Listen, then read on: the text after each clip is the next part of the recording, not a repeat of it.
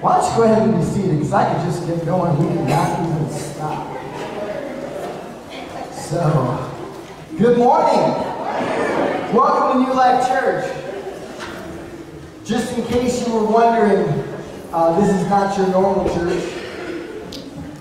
This is not your average church. This is where Jesus comes and we worship Him. Anyway, look at this. I got waters and everything. Thank you, ushers. Anybody feeling good after that worship song?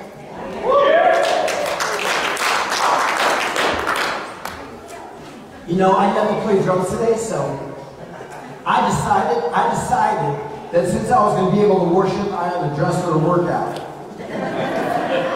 Because when I'm out here, boy, I'm telling you, Clint, it's a good thing Clint picked those songs, or I might have just danced all over the front, because they were just on this side of Melbourne, so y'all got preserved.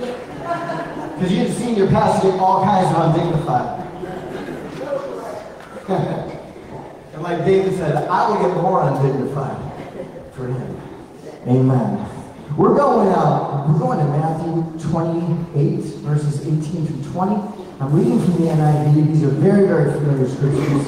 And I am glad you're here today. For anybody who does want to stay, you're having a business meeting after. And if you don't like business meetings, you'll like the food.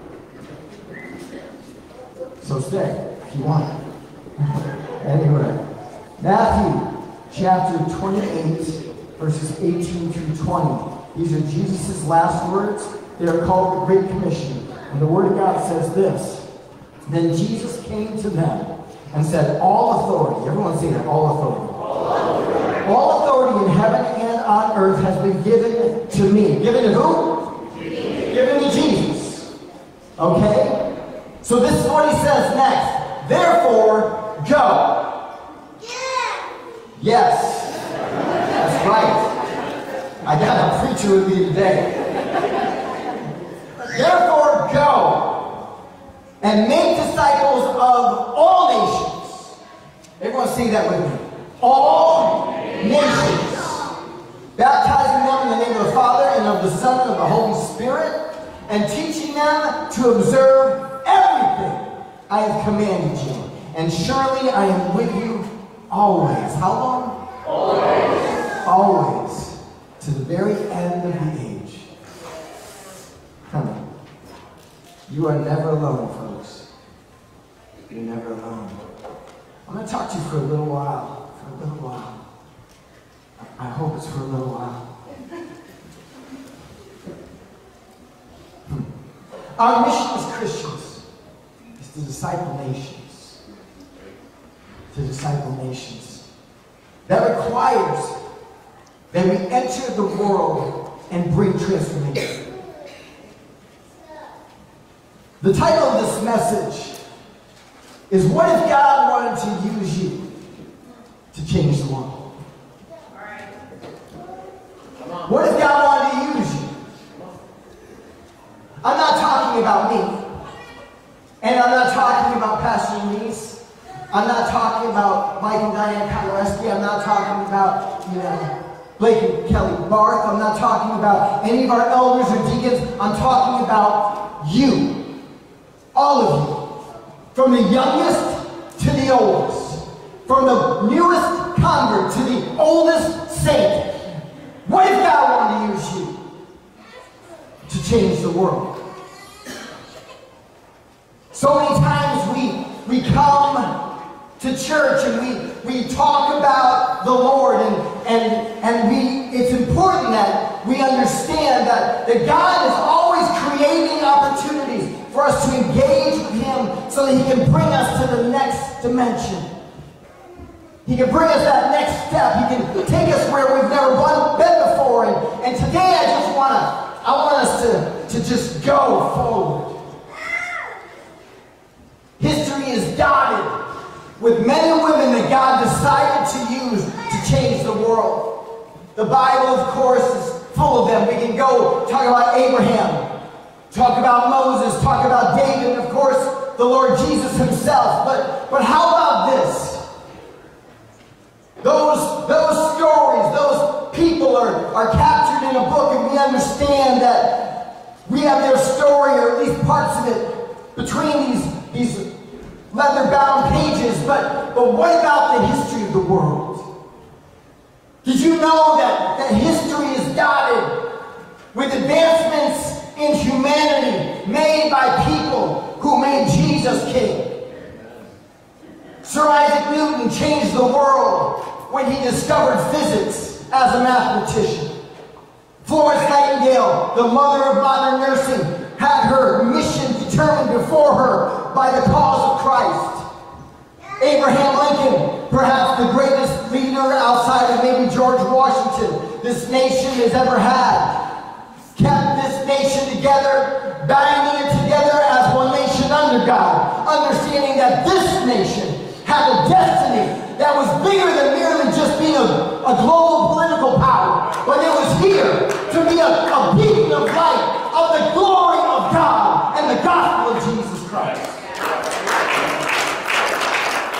For those of you who don't maybe know world history very well, a man named William Wilberforce was the one who was an abolitionist in the United Kingdom, who was the first one for years as a legislator in the House of Commons.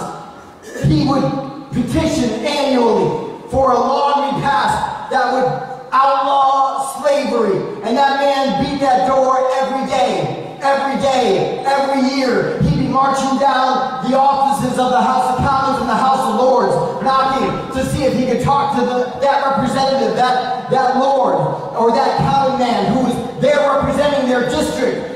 He came to them time and time again, and 1 week before he died, the United Kingdom outlawed slavery. But the reason that he was an abolitionist, the reason that he was fighting for the rights of people that were under oppression, is because he knew that Jesus said that he was a savior to those that made the captives free.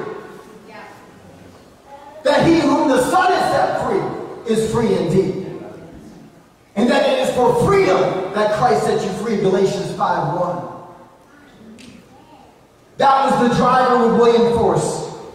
William Carey, the first missionary in the modern era, in the 1850s, died in India after years of just plowing the field and translating the Bible. From what I understand, it was 25 years. Imagine this.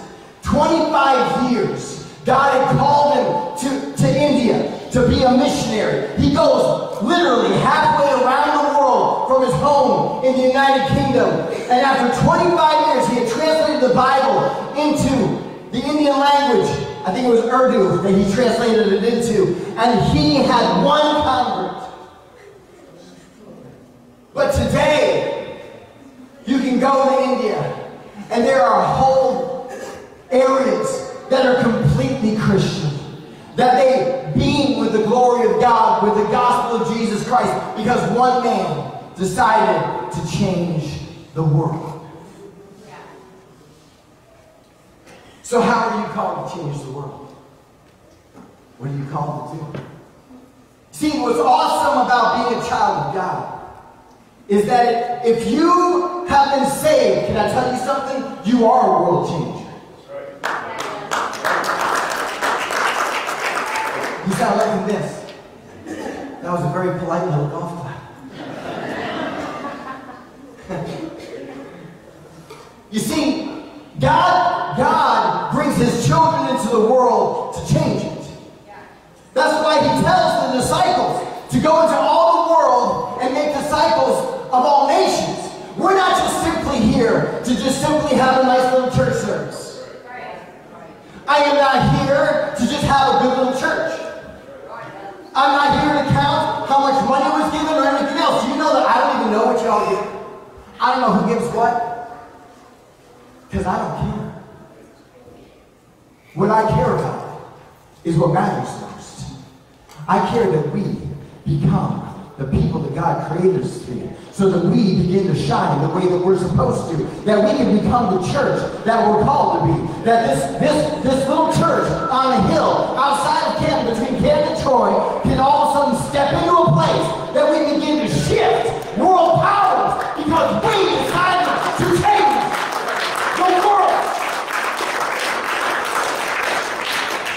honey, I ain't playing. I am on the war hunt today. I told the guys in the back room as we were preparing, I haven't felt this way in a long time. Blake, you'll know how I feel. The boys will too. Gage and Ryan, right before kickoff, especially if you're returning the ball, if you're the set man back and the whistle's about to blow and they're about to kick that ball, that's how I feel today. I'm like, give me the ball, honey. Because I'm going to run it down your throat.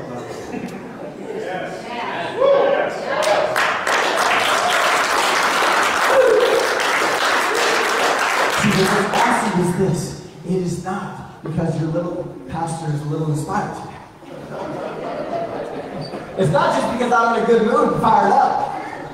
Because unlike any other contest in the history of the world, I already know who wins. And I already know that we've got a group of people, I got about 200 people I'm looking at right now, that God is desiring to put on the field. See, the amazing thing about the kingdom of God is that it's not just the top 11 who get to play. On a football team, you got to be one of the top 11 players to play, and you have to be one of the best in your position, and there's 11 different positions, basically. But you got to be one of the best to get on the field. You know what's awesome about the Lord? He gave you His Spirit. And that means in your position, there ain't nobody better.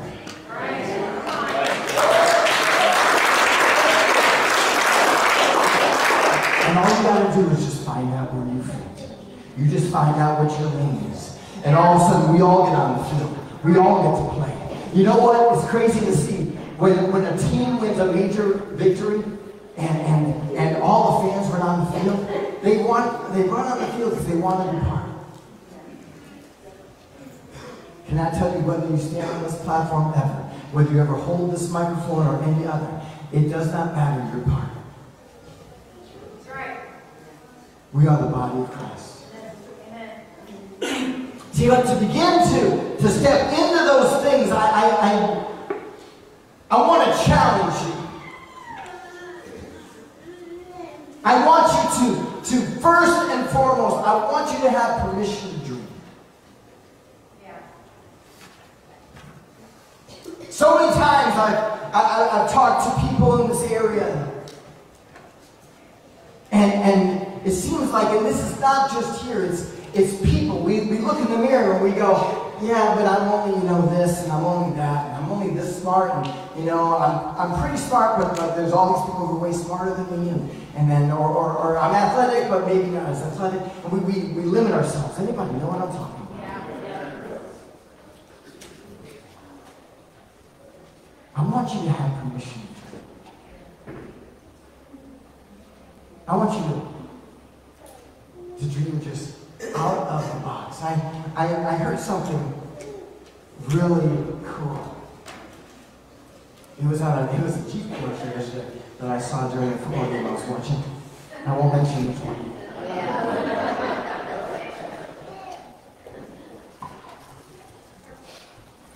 This man starts talking. He says, we talk about the American dream. And he said, you ever notice it wasn't the American goal?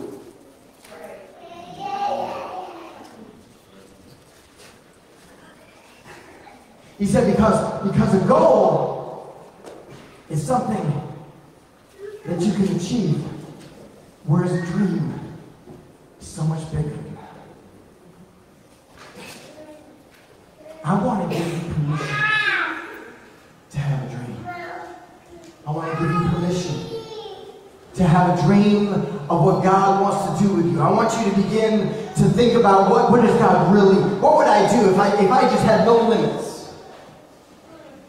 Sometimes I play the game in my mind, what would I do if someone just dumped $2 million on me? What would I do? And I start thinking. Or what would I do if somebody won the lottery and they tied to me? For the record, we would receive that tithe and rejoice all the way, because we would use it for the kingdom.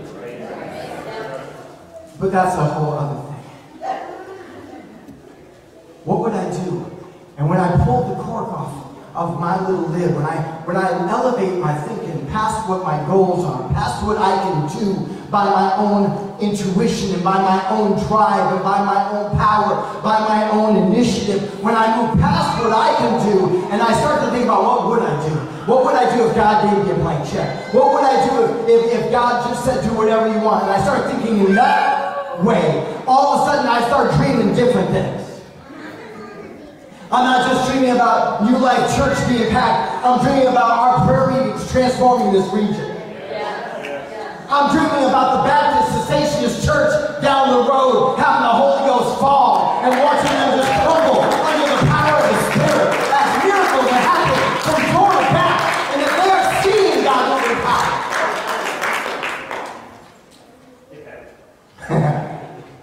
Yeah, I'm in a little bit of trouble. See, I want to give you permission to dream.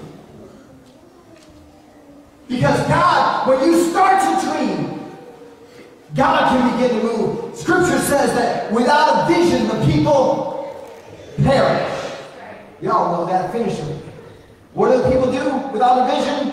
They perish.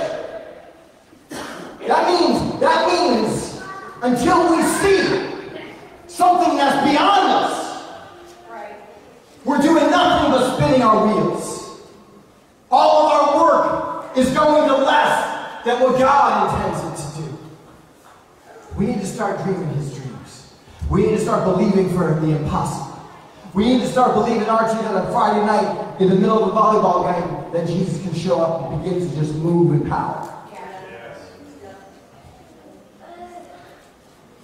Wherever Zikos is, I want to say that in the middle of a basketball game, in the middle of a dribble, boy just fall out into the Holy Ghost. Wouldn't that be fun? I think it'd be fun. See, but we got to start seeing things beyond our experience, or we'll always be limited by what we've done. God is wanting for us to dream big. Right now, for all of, I will say this, for all of our Troy Trojans, congratulations on an amazing season. Kick butt, take names in the playoffs, go do it. To the Camp Warriors, I just want to say good luck to you in the playoffs. Right now, for both teams, they're experiencing amazing things. These are great days. I was part of the program coaching on the football team when we were not winning every game we played, let's just say. And these are amazing times, but I want you to hear me. There are people engaged in riot, and you're not going to be these men. Because there are men across the country that today are talking about the glory days 50 years ago. Sitting at bars, tipping up alcoholic beverages, saying, yeah, remember that one game? Oh my. You know, quarterback threw for 300 yards. And, you know, and we talk about those things. And those for so many people are their best days. I declare over you, and I declare over every athlete, every high school athlete in this house, everybody who has glory days in the past, whether it be in the Marines, or in Airborne, or in some other branch of service, or whatever it was that you have had glory and you have shown above your peers, and you think that all those were the good old days. Let me tell you, you're not ready what's coming. You're not ready for what's going to happen next. But I want to tell you something. These things that right now these guys are experiencing, some of our ladies are experiencing on courts and fields as well. I forgot about you, Sam. Or about you, time. But see, this is the thing. I want you to hear me. I want you to hear me. For all the victories that are won on any athletic field, or in any endeavor in this world, I want you to hear this. In 8th grade, that boy, right there, that handsome, like, huge man, who's turning red right now. In 8th grade, he walked into my weight room when I was the head coach, or the head strength and conditioning coach at Canton, and he was skinny. He was a decent athlete, but he wasn't real strong. But he decided, this is the thing, he made 2 decisions that I was privy to. He decided that he wanted to be a Canton Warrior football player. And then he did the most important decision is after that one, after deciding to become, he decided to work his tail off. And that skinny little boy that walked into my weight room, he is neither little nor skinny any longer. He is a man. And see, the thing is, guys, what we need to understand is that that's what it takes. That's all it takes. For anybody who wants what I'm talking about right now, that's all it takes is a decision and then a determination to go forward. And if you do those 2 things, God's going to bring you forward and use you in power. So what are your dreams? What are you born to do? Whatever it is, God created you to change the world. Guys, this is the bad news. I'm not even done my introduction.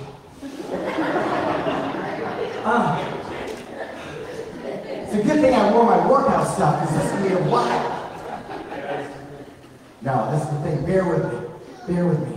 Because this is the thing. If you catch this, as soon as you get this, we can be done. But this is one of the most important messages I've ever preached to you. Because this is the thing. We've come to this point. For anybody who's been here for 7 years or longer, we have worked hard to get here. It has been a struggle. If you've just come in the last year or 2, we don't made this place for you. This is like a luxury liner compared to what we had 7 years ago. See, but the thing is this. We have built this place as a body, with members of the body of Christ rising up to grab hold of God's promises in their lives. We've had people become department heads and ministry leaders that before that were very successful in other areas of life, but they stepped into leadership here. And they have decided that they are going to put their effort not just in their career and not just in their children, but in this place. To create an environment where people can come and find Jesus. If you found Jesus here in the last 3 years, put your hand. Just raise your hand right there. There's a lot of them on this side. That's all right. There's a few more that didn't raise their hand. They're shy. It's all right. I see you. I won't bust you out. See, but this is the thing. New Life Church exists to make disciples of Jesus Christ to change their world. That is the mission of this church. And what's awesome is that God's doing it. See, but how I know that you are called to change the world, change your world. See, that word is very specific. New Life Church exists to make disciples of Jesus Christ who change their world. You have a world to change. And I don't know what it is, but I know this. I know that you are created to change the world. Why? Because God created you to reign. When you reign, what I mean by that is you bring God into the sphere of influence that you are supposed to walk in. See, God always raises up his people to shine. There's a scripture that says that you are the light of the world. A city set upon a hill cannot be hidden. We are the ones who are called to shine. God desires us to be a reflection of his glory and of his kingdom. The NIV of Revelation 5:10 says this. This is speaking of Jesus. It says, you have made them, meaning us. Say, that means me. You have made them to be a kingdom and priests to serve our God, and they will reign on the earth. See, we are called to reign. We are called to reign. That's not pride. That's not elitism. We're not saying that we're better than everybody else. What we are saying is that the world needs us to live, to lead, and to reign so that they can find the peace and the wholeness that we have discovered.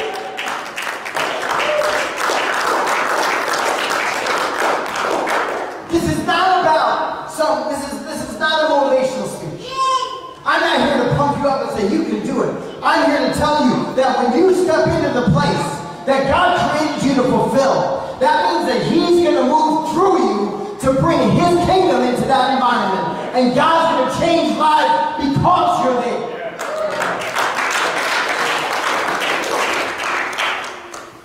Kings have thrones.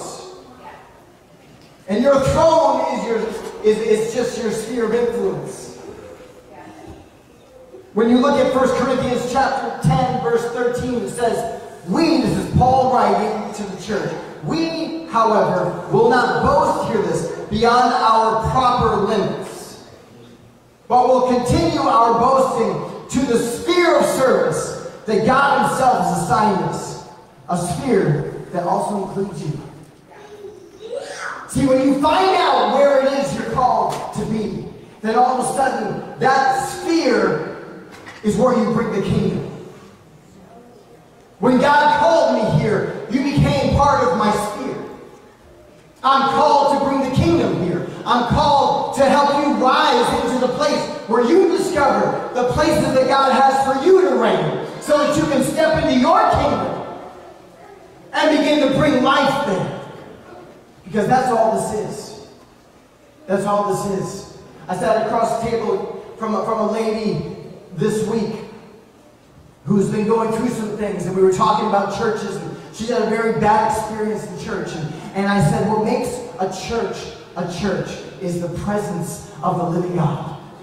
It is the life of Jesus Christ. And see, what's happening, guys, is God wants us to blow up our vision. He wants to blow up our understanding, where it's not just about getting people here to church,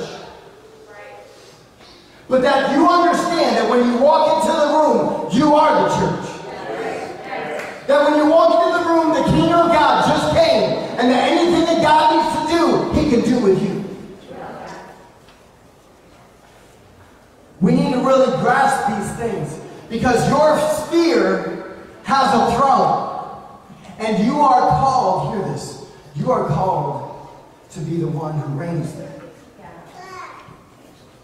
That means that if there's if you just happen to go to work and there's a witch that's there, and she's got all of her little stuff, let me just tell you, when you walk into the room, all the power bows to the Spirit beside you, because that's the Holy Spirit.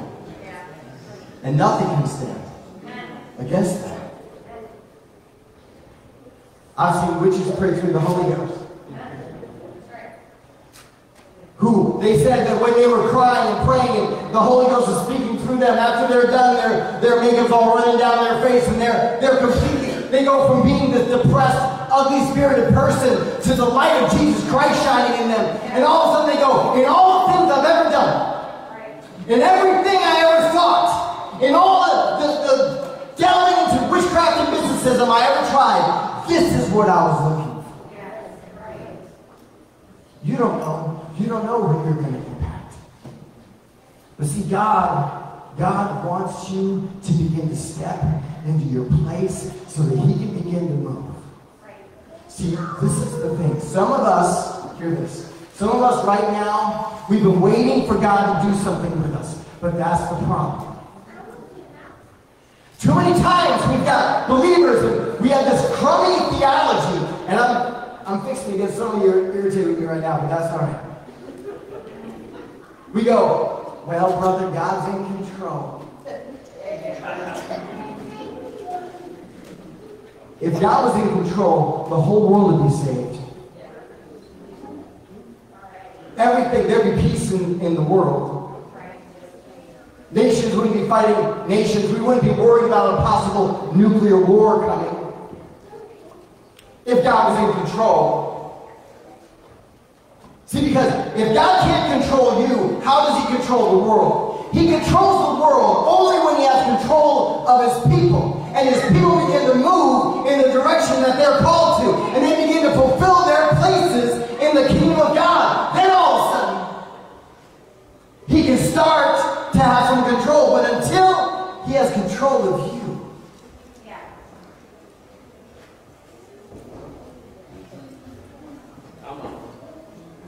if you're his kingdom, if you are his kings, and he doesn't rule in your life, how much control does he have? Right.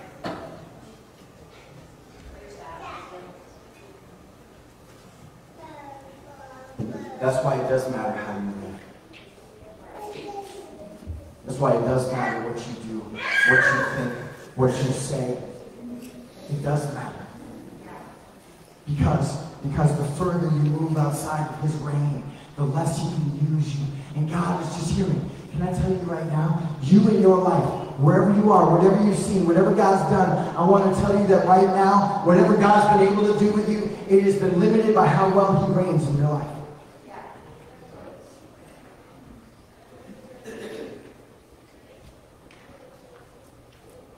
So we enter into our reign in two ways. We grow and we remain faithful. We grow spiritually and we remain faithful. We in the midst of struggles, we remain faithful. Because nobody, hear this, nobody gets saved and enters into reign in one step. Look at Jesus. God in flesh is born. He grows and becomes a man. He goes through 30 years of life perfectly submitted to God's law. And then he gets baptized and the Holy Spirit comes upon him. And he's immediately thrown out into the wilderness. You all know the story. See, but the story of Jesus' life is that he always did what he saw the faithful, he always did what he saw the Father doing. And that always allowed, because there's rain, God to move through. God wants to raise you up. God wants to raise you up. God wants to raise you up. And I know you think it's not fair that I brought up Jesus. So let me just bring it back from someone who's not God in the flesh. David was faithful. See, God has, and I want you to hear this, and this is really where I want to get to, because I'm not just here to inspire you. That's what evangelists do. And I'm not an evangelist here. This is my church. I pastor now. So I got to teach you something. That's kind of funny.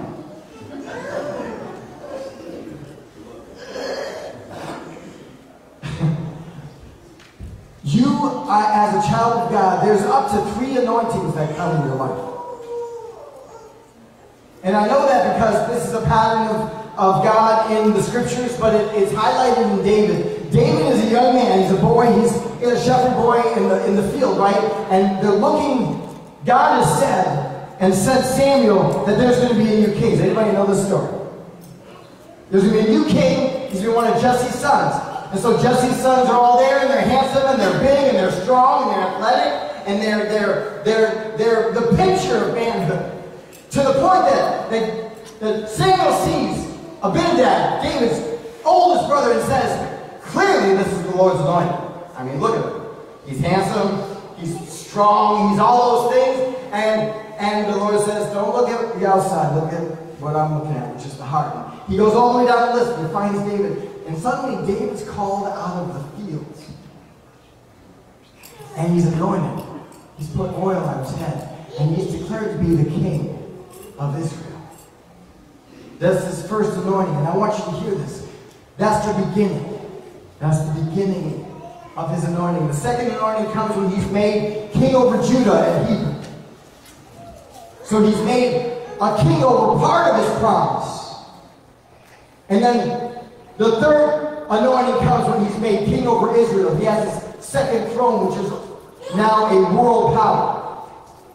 Now I want you to understand this. God is always going to start at the beginning. When you got saved, when you received Jesus as your Savior, when you received the baptism of the Holy Spirit, God gave you His Spirit. The oil of His presence came into your life, and you were anointed, hear this, to be a king. Yeah. You were anointed for a throne, even if you're still just a shepherd. Even if you're just still dealing with stinky sheep. Even if you were still on the backside of the desert, don't believe your name. God knows your name. And He knows where you're going. See, God, though, is then in process and bringing you to the place where you are getting built up, matured, and you remain faithful in the midst of the struggles so that you are able to sit on the throne in integrity. You're going to have a first throne before you have your pinnacle calling. You will always reign over less before you get it all. But as you keep on going, and as you keep on being grown up in God, and you keep on being faithful, God brings you to the place where you end up in your ultimate calling. And I'm really compressing a lot of things because I'm going somewhere, and you need to hear me right now. God is taking you somewhere. God is taking you somewhere. And He knows where it is. And you may have no clue. You may not have any idea what it is. And you may feel like, maybe you're that person I mentioned in the beginning of service, and it feels like you're in this maze and you just keep on running into dead ends. But I want to tell you something. God knows where He's taking you. There's been a lot of times my wife and I have not known where we're going next, but God just kept on leading, and we just kept on walking. And there were a lot of times, I could tell you stories.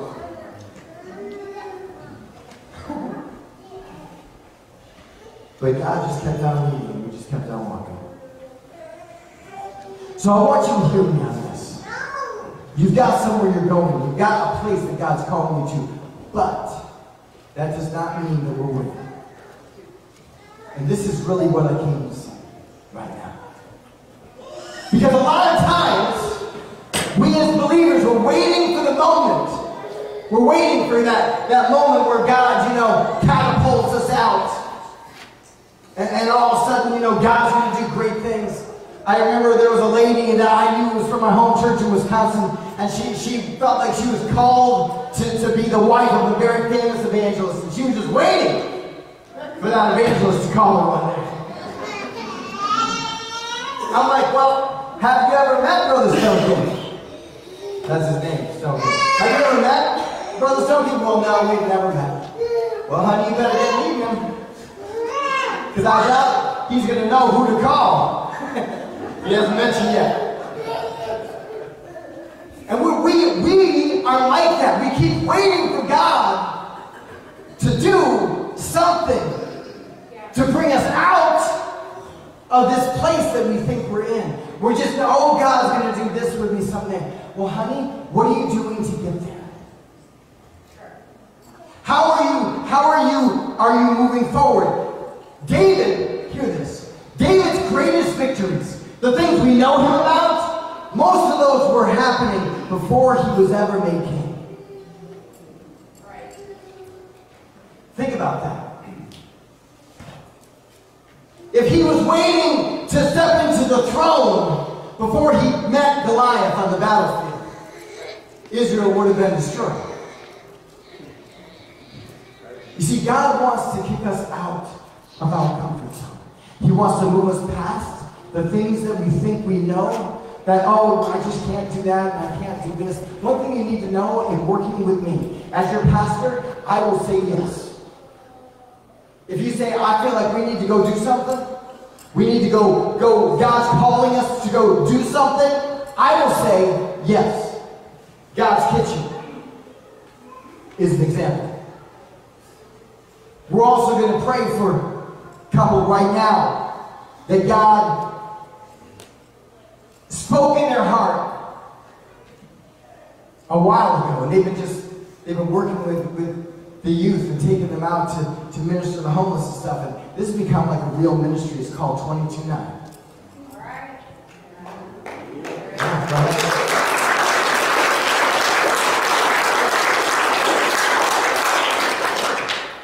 Come on up here. You can sit on this edge here. I don't. You stand. We're going to pray for you. You're going to have to stand up if you sit down, just so you know.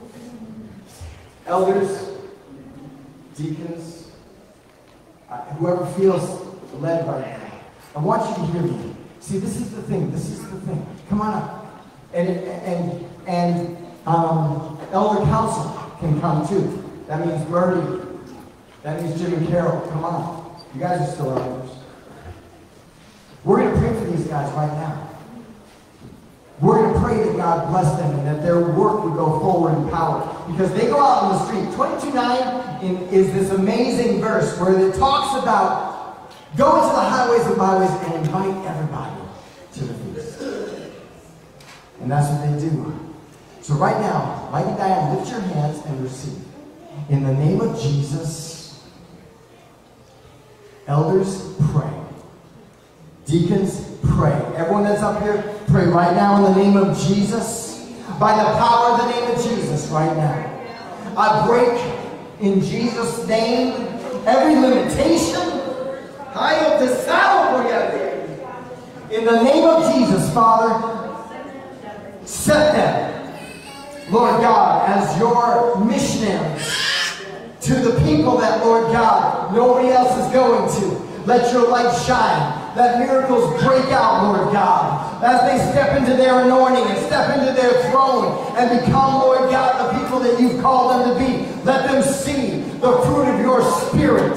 Lord God, just begin to break out. Let, Lord, miracles, signs, and wonders follow them as they follow, Lord God, your Spirit to minister to people, Lord God, in the streets, under bridges, Lord God, in the back ways, Lord, in tent villages and all these places they go. I declare, Lord God, your blessing and your direction in the name of Jesus. In the name of Jesus.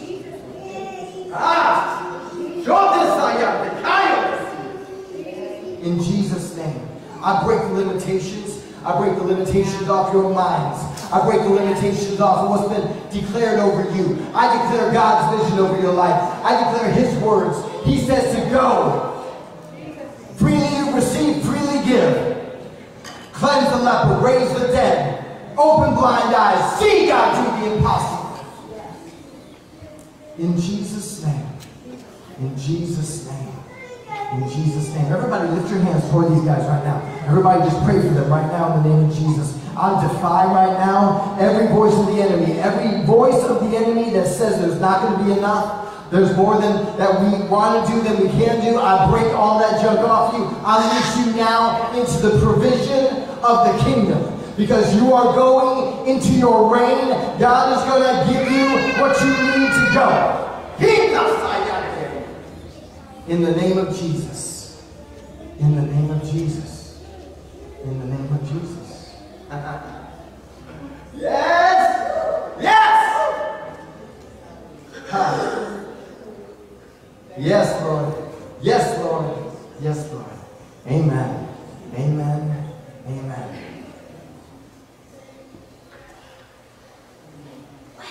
Yeah. Yeah. Yeah.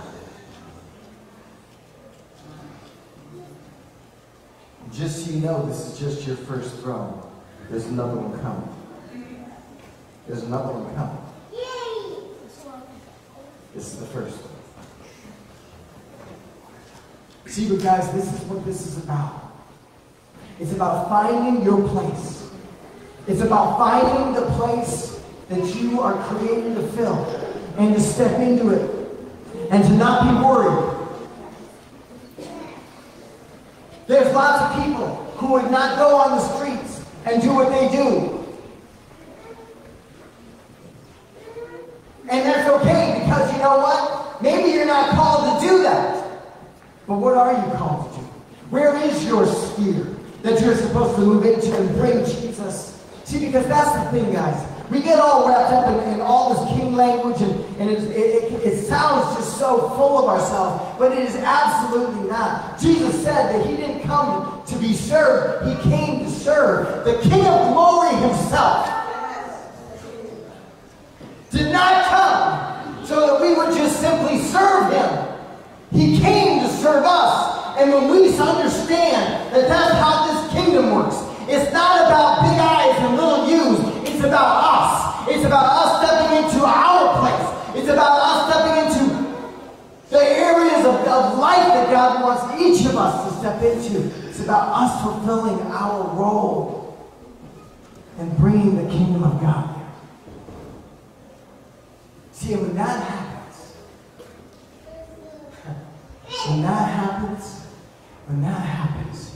we will absolutely change the world. There are people in this room that are called to be missionaries. There are people in this room that are called to be missionaries overseas and do amazing things there. There are some of you that are called to be missionaries in schools, in courthouses. There are some of you who are called to be missionaries, building houses, working on plumbing, electric. There's some of you that are called to be the pastors, those who work on farms. In this room right now, we have so many people that are called to these things, but this is the thing I want you to think of. Where is God calling you? Where is God calling you? Because this is the thing. We can talk about all these ideas. We can mention all these wonderful concepts, but until we step into the place we're called to, we will never change anything. Until you're anointed, hear this. Until you're anointing what God has given you, the gift that you are, until you bring change to the world somehow, it's unrealized potential. And God did not make you that. He made you a sword to unsheathe.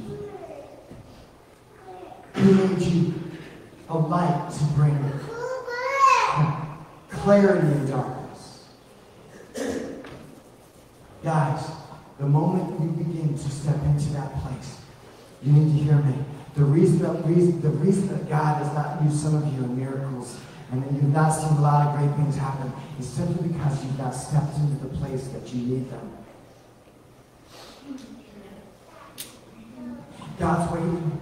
God's waiting. He wants to give you these things. But until you step into the place where you are stepping in to be his ambassador, until you step in to be the one who rules and represents him in this area, until you step into that place and you begin to pull on his power, there's no need for it.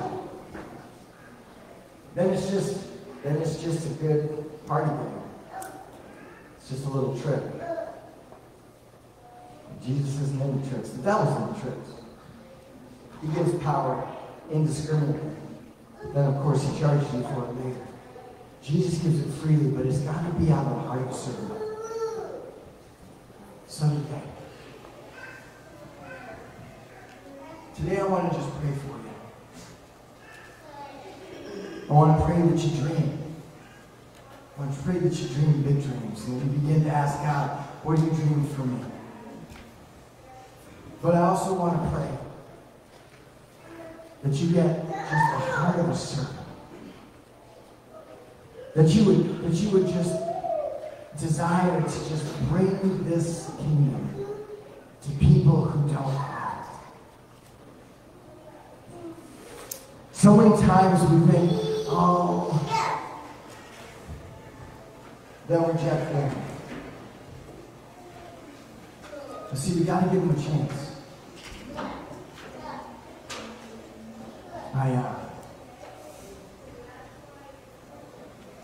Well, I just say this. Sometimes if we don't take our shot, we lose our shot. I went to Connecticut this week. I had to deal with some things that were going on, and it's funny. On the way into Connecticut, I was praying and talking to the Lord, and for whatever reason, an old family friend came to mind. They lived right down the street from me. They'd be the ones to be able to tell you about all the times when I was a little kid, and all the silly things I did. How I used to ride my bike around our neighborhood with a towel, like safety pin to my neck because I was Batman, or Superman, or possibly, Captain America, even though he didn't have a. You had to distinguish. I had to distinguish I was a superhero. I mean, even though Captain wear a cape, they know I was a superhero, but I didn't have a cape on. Maybe I'll tell you all those stories about that crazy kid, and I just felt like I wanted to go talk to them. So I went over and saw Dad. We were talking, and I said, Dad, how are Sam and Thelma? And I'm getting ready to go, hey, I'm going to visit them this afternoon. And he said, well, they're dead. They died a couple of years ago. First it was Thelma, she got sick, and then, Sam didn't last long after. And I told Dad, I said, I was kind of thinking I'd go over and just talk to him, see if I couldn't tell him about Jesus. I don't know if they're saved. They were great people.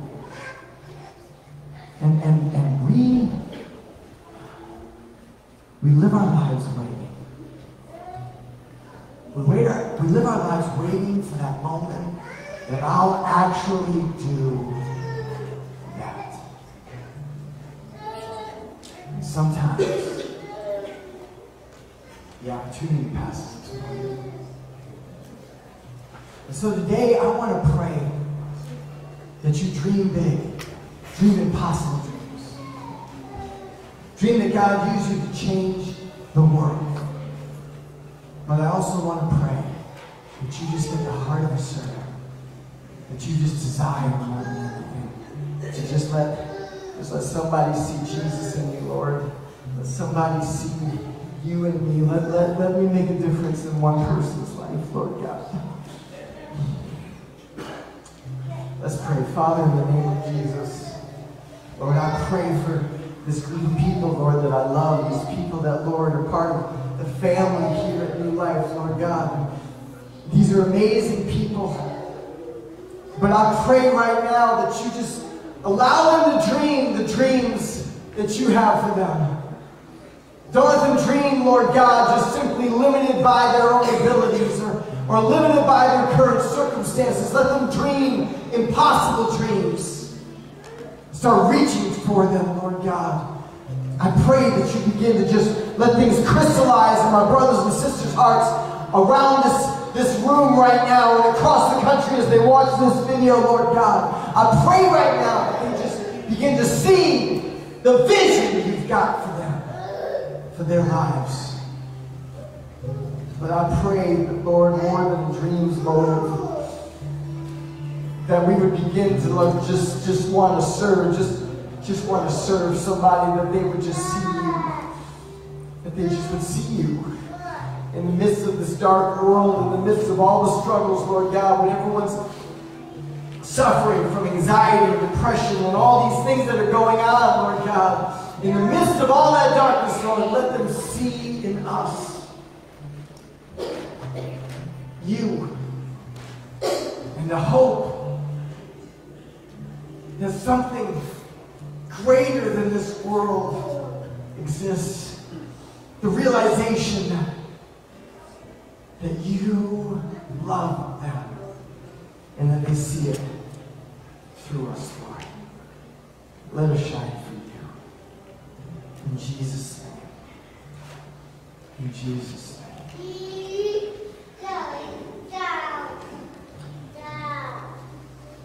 I just want to give you an opportunity. You don't have to come to this altar if you don't want to. But you've got to make the decision. You're like Ryan in 8th grade coming into the weight room. You just found out that you could be part of something bigger than yourself. That you can devote yourself to really become that. If you want to make that decision, I just invite you to just ask the Lord and say, Lord, right now, I want that for my life.